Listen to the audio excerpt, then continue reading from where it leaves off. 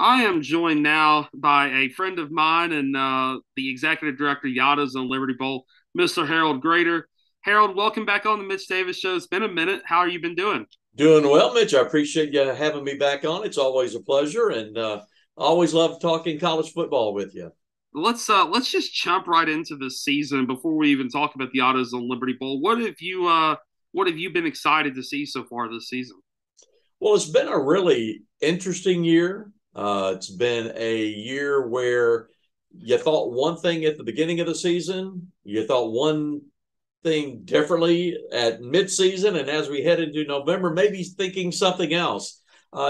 Teams that traditionally have won, some aren't doing that.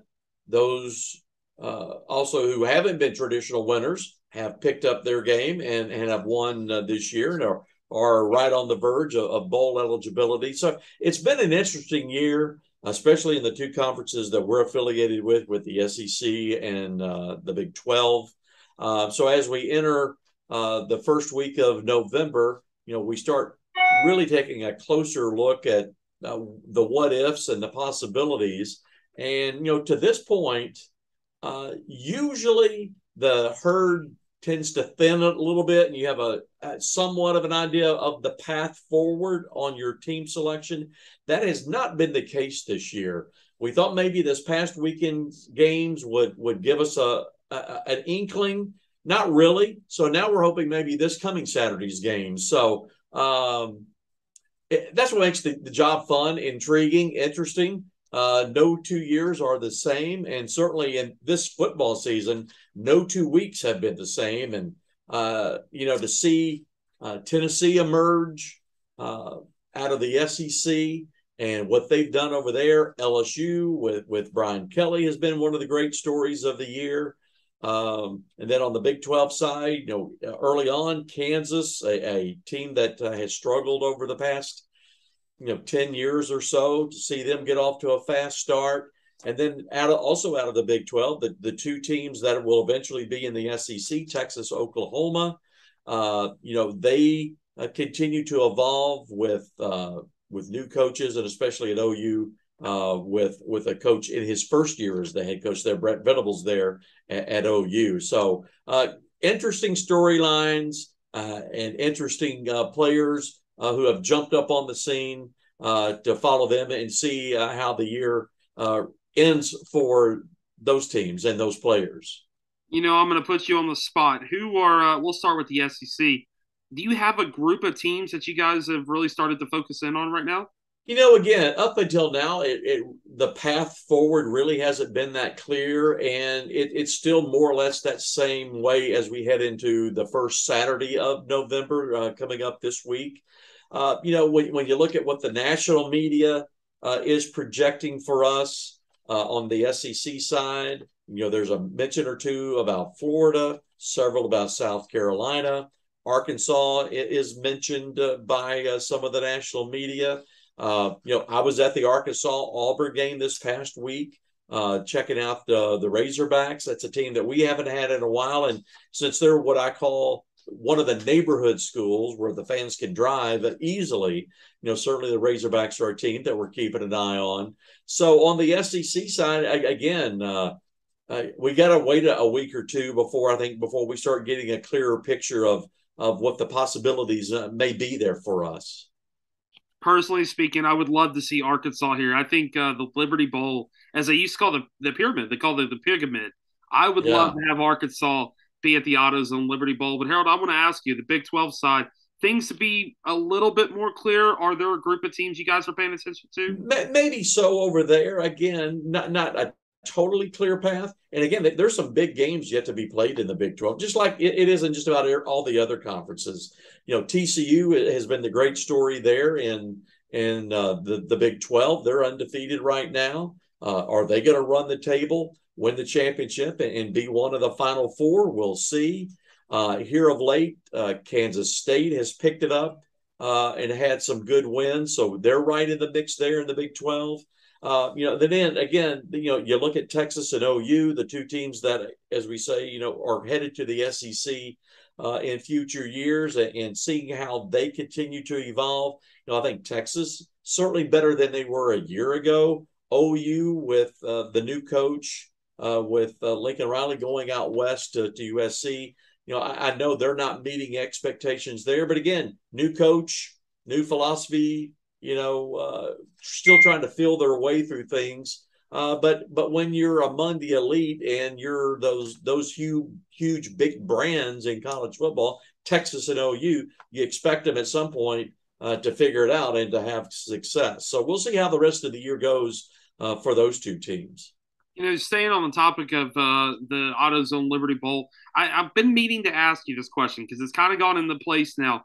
NIL, obviously, everybody's Yeah. talking NIL. Does that have any effect on bowl games or what you guys can give players and nowadays, or does that really not have much? Well, we'll see about that, Mitch, and that's a great question. We certainly see it impacting individual teams and individual programs, and how that's impacting recruiting. In the bowl world, we're able to give gift packages to each player with a $550 price limit on it. Your question is about NIL. Last year, there were just a handful, maybe less than a handful of bowls who kind of dipped their toe into the NIL world. We're still assessing that here at the AutoZone Liberty Bowl, whether that's something we want to do, need to do. All of us in the bowl world are certainly concerned and keep an eye on the transfer portal or players opting out of bowl games. Would an NIL deal prevent that? Not sure, because when you look at what's out there, at least on the recruiting side of things, that the numbers you hear are just huge numbers, and no bowl game could budget for that easily. So do you try to go there in baby steps? Don't know. We haven't made that decision yet. I guess if we had to, we would if we thought it was necessary, but we haven't crossed that bridge and have had very little of any conversation about it. But some bowls did engage in NIL a year ago. I know one of those in particular was the Barstool. The Yeah. new Barstool Bowl, they're doing NIL stuff. The thing about it was so interesting from y'all's standpoint, from us, is what a bowl games do. And I think you just kind of hit the nail on the head. As it's like everything else, you just got to have to wait and see. But kind of staying on that same topic, obviously, things have changed to the AutoZone Liberty Bowl through the years, and I want to ask you in particular. This year is going to be a little bit more special. The 40th anniversary Yeah. of Paul Bear Bryant, Coach Bryant, coaching his final game at the University of Alabama, who happened to coach here at Memphis.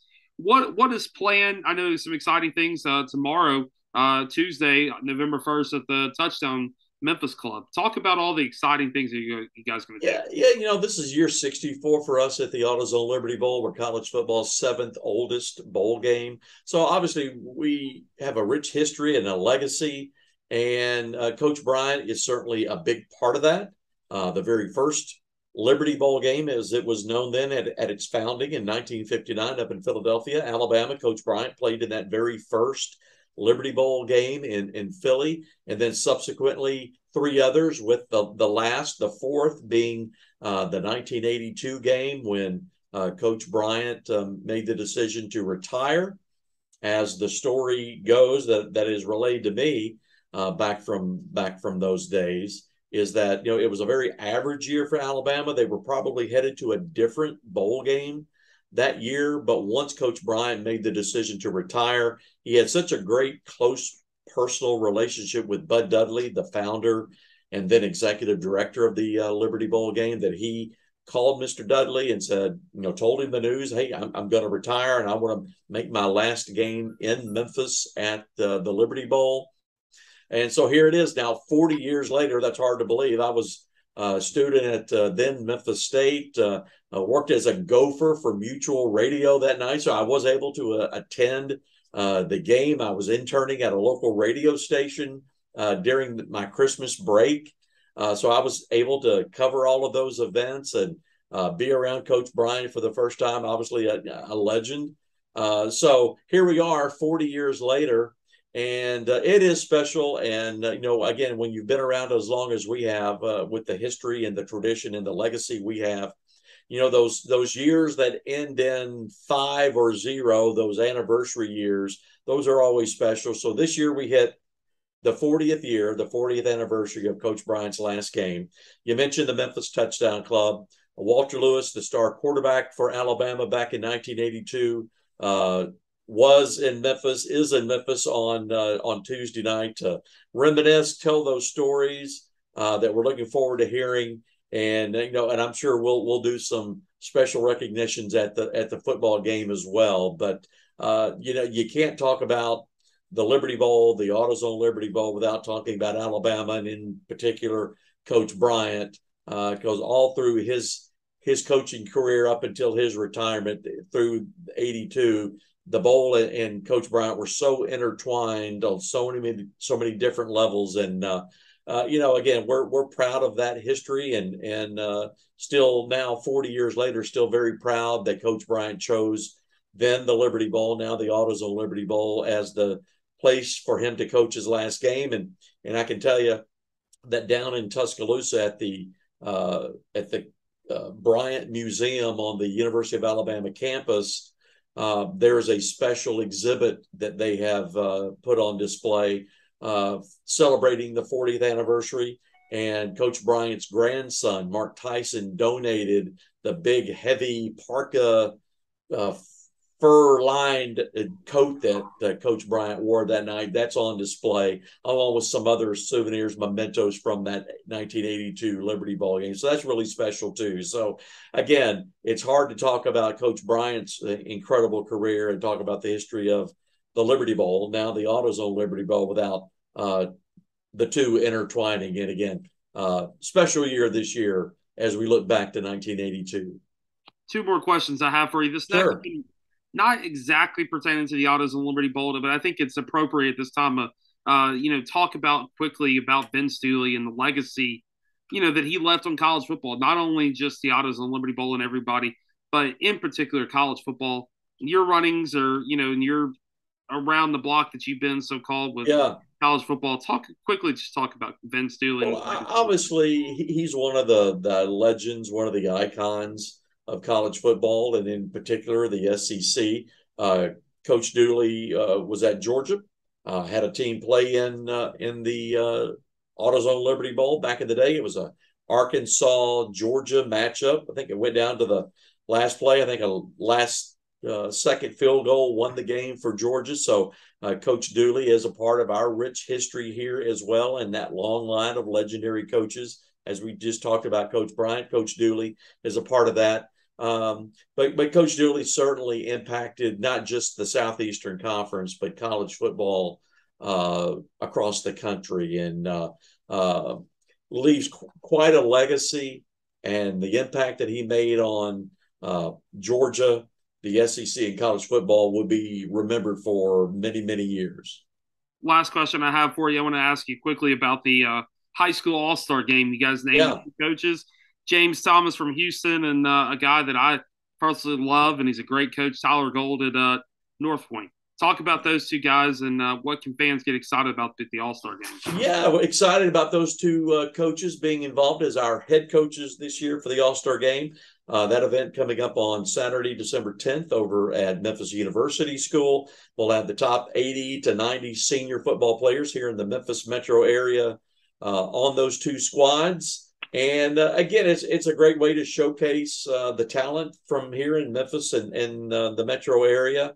And, for a lot of these guys, obviously the elite players have their college scholarship situations put away. Some others maybe still be looking for some opportunity. So this is the last time for players to showcase for coaches. That's number one. And then number two, and for another group of the players that will be participating in our game, this is it for them.